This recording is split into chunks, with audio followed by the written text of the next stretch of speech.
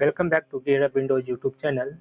In this video, we will guide you on how to enable or disable AutoEndTasks during shutdown, restart, or signing out of Windows 11. So first click on this one start button, then type regedit, then click on Registry, then you need to navigate to this one path. You can copy this one address from this video description. After that, paste into this one address bar and press enter on the keyboard. This will take you up to desktop folder.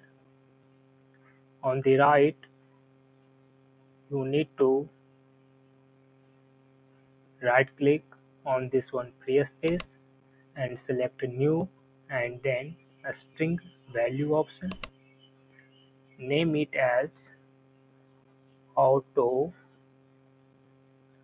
end task. Then press enter on the keyboard. If it already exists, then it will not allow you to create new value with the same name, so you can utilize that. I have already created AutoEndTasks. Now double click on this one and set its value to 1 to enable this feature, and if you want to disable this feature, then you need to enter here value 0.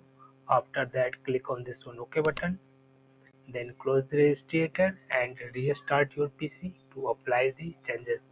That's all about this video. Thank you. Bye.